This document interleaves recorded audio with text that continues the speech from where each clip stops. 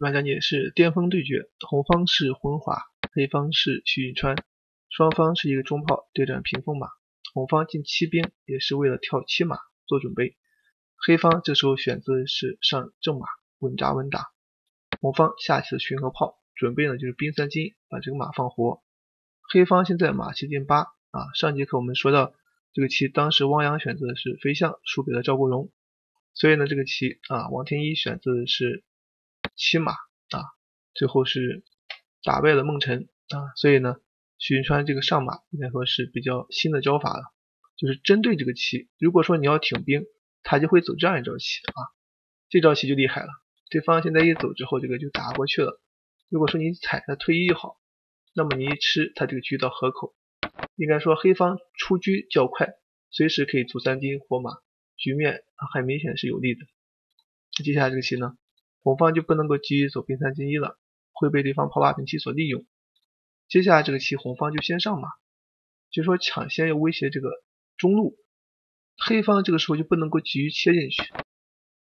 否则红方就会选择出车牵制你黑方如果封的话，红方再走一步炮5平7，将来威胁你的这个3路线，你要再去补象的话，他这里可以炮7进1，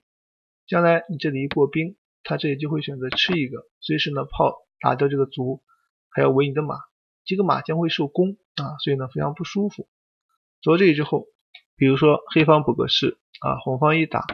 黑方试图金炮去保马，那红方可以再威胁这个炮，黑方再去保炮把，红方可以上马踩车，黑方如果去看住这个棋呢，将来红方可以选择的招法是炮7平3打你的炮池。那么对于黑方而言，这个子力受牵非常痛苦，那么这里现在这个炮肯定要进一步躲开一步再说。现在这个棋红方可以选择的招法是兵7进1，他是希望骗你去吃，你一吃的话他可以砍炮，将来你再吃的话底线就杀棋了，所以说你就不能够选择这个象掉对方的兵，但是他这个棋兵已经过来，如果说你不去象的话，那么这个棋怎么办呢？也只能选择将来回马了，但是你这个棋一回马的话，他这个车又把这个炮砍掉了你还不能吃车，吃车这就饿死了，所以说这个时候你也只能选择是把马吃掉。这个时候呢还没完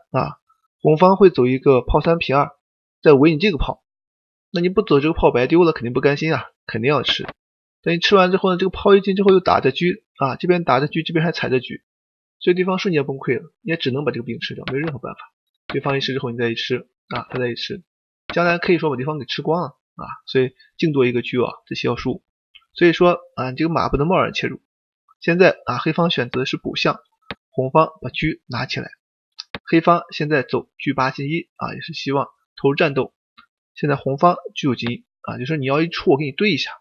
现在黑方先吃一个，随时要把炮给他换掉，避免这个中兵丢失。红方炮5平7离心换位，黑方现在走炮8平7就避免将来这个一出车之后炮一进还是刚才那个棋被牵入。接下来这个棋呢，红方出车要对，黑方走车1进1你一对我一吃，那么这里的话红方先补个象也不急，黑方现在炮2退2，准备呢炮2平3，加强自己3路线的防御红方这马现在控制河口，也没有必要说是贪吃一个卒选择先把车亮出来，找机会呢再把这个车换掉，将来这个车能够到河口进行防御，或者是进去吃炮骚扰。这里黑方就吃掉你让你多走一步棋将来这个棋吃掉之后，黑方再炮2平3调整，那么把自己的3路线先守住。红方这时候抢到一个推炮的先手就说他现在平炮的目的是要出车吃炮了，所以呢推炮先打一步马再说。这个棋黑方他不能够急于出否则红方就会送个兵，如果你贸然去吃的话，他将来这个棋就可以打掉你那一打之后这边再打一个，这样就得子了有这种可能性。所以说关键这样的棋的话，你再去象的话，将来这个棋也会遭到对方利用。那么这个时候你个象一飞之后，这个下面这条线就出问题了，抓炮，炮一走打马，所以你只有回马去守，那这样一来再打你车你就有抓马，这个兵踩进来之后踩着这个炮踩着车，如果你看的话这个马就没了，所以就这样失子了。那你不能看啊，踩在树上你不能看，那就是抓了。抓的话，它这里可以选择将来回马啊，回马的意思就是跳将杀你，你就炮去挡，对方来一个反客为主啊，你现在吃双没有用，他打过来之后中间一将就输了，所以只能选择一个退车抓对方的马。这样一来的话，这个车暂时保不住是马口，所以红方会走退车吃。如果这里接受的话，双方就去交换，换完之后看似是一个对子，但其实呢红方啊这个棋占优，黑方子力位置出了严重问题。比如说你现在落象的话，这里很可能就是方中炮。如果你先上马的话再落象，人家有一步飞象打死马的手段，所以你要赶快当务之急不是挑无心马，是把这个马套开。这时候红方就没有必要将了，节外生枝直接打就行了。打过来之后目的是要下底炮所以红方这个棋攻势也比较强，黑方要赶快上马才行。上马的意思就是你下底炮，我把你马扣住，将来上马控制你兵不能冲。所以红方要先拱兵如果你扣的话，我就是冲过来了。将来这个棋要下底炮困你炮，所以对方要先打兵。那么这里红方一将之后呢，一补是炮一平就不让你这个棋炮发出去，将来还要利用你，你这个马还不能动，一动打你边兵，所以红方这个棋明显占优将来这个马直往上冲，红方自己灵活呀。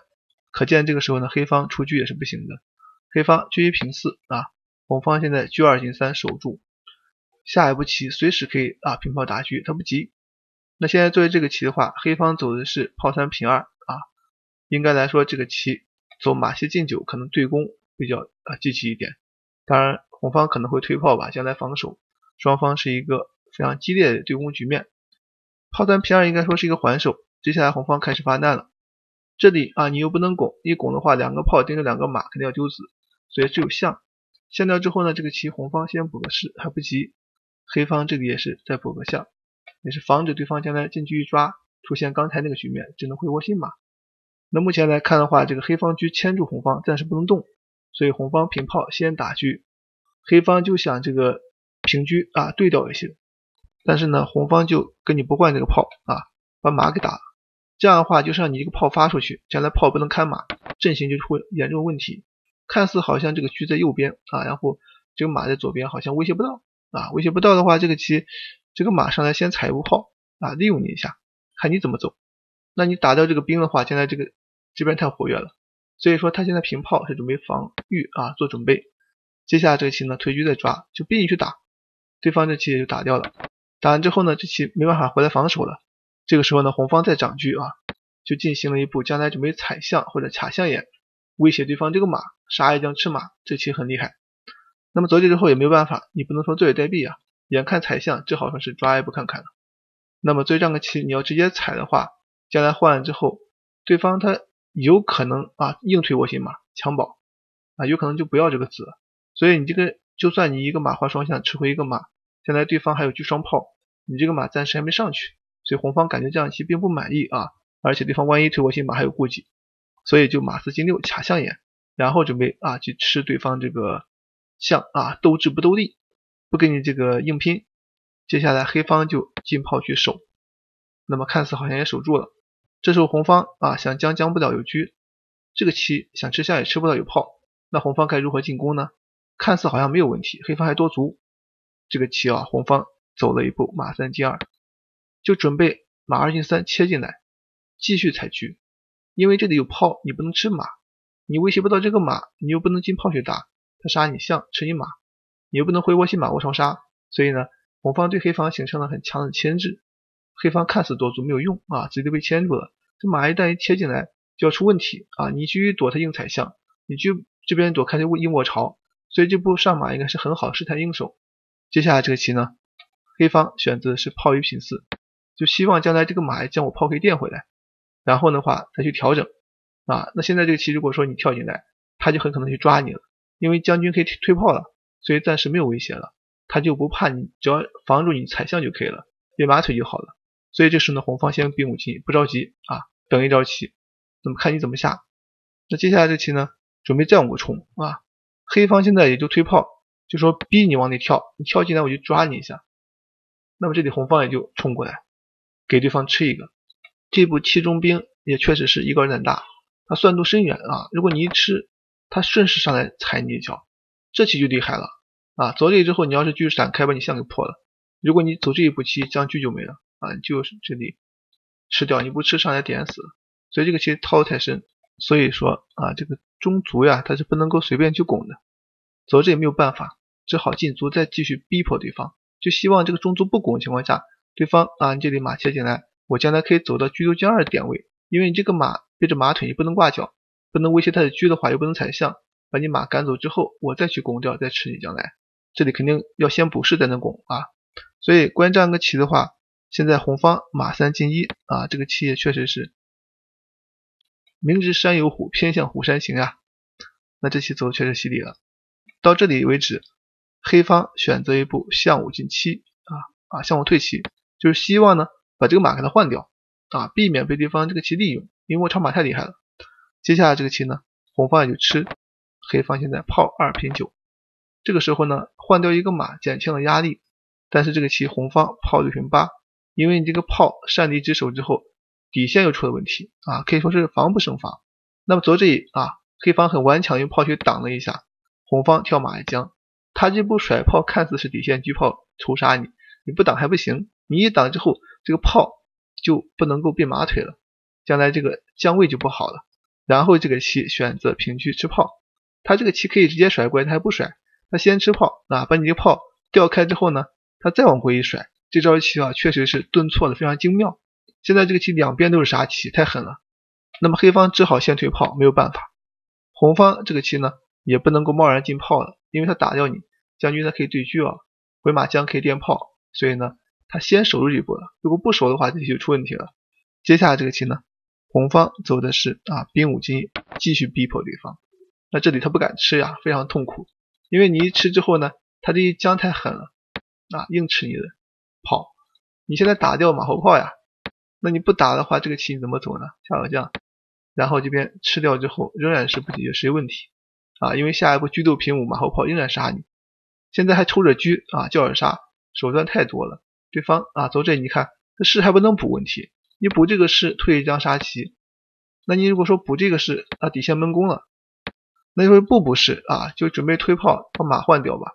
就送炮人家也不吃炮当然这吃掉直接一步就杀了，当然还有一个走法就是中间送一个车这样杀也可以两种杀棋都可以，所以解都解不了这个棋太狠了。所以走这之后呢，给个兵真的不敢吃只能退回来坚守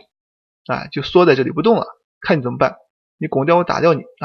那其实这个时候呢看似好像厉害，红方直接走了一步炮8进7，这棋厉害。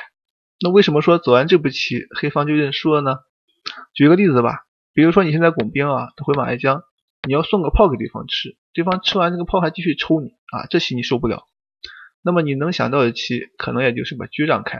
对方现在一将，我这边不用送炮，我可以出老将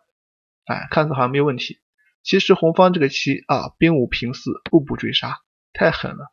你这个士都没有用，直接弃车，这棋你非吃不可呀。小兵一撞马上杀你，这边下不去有炮，进不来有马，这就是当初为什么要走炮8进7的道理了，就是控制老将不让你下，这个兵在这你不能上